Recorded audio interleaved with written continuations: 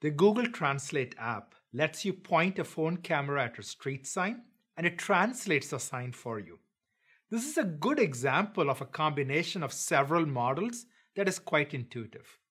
One model to find the sign, another model to read the sign, to do optical character recognition on it, a third model to translate the sign, or maybe a third model to detect the language and a fourth model to translate the sign, and a fifth model to superimpose the translated text, perhaps even a sixth model to select the font to use.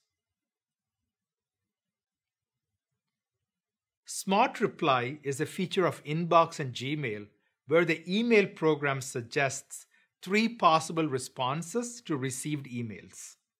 This is, in my view, the most sophisticated ML model in production today.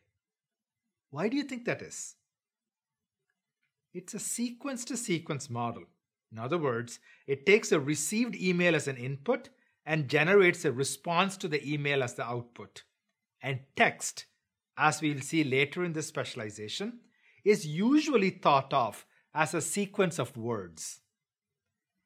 The machine learning model here needs to understand a small body of text, the incoming email, and predict 3 dissimilar answers. We will look at sequence models in the last but one course of this specialization. We have lots of ground to cover before we get there.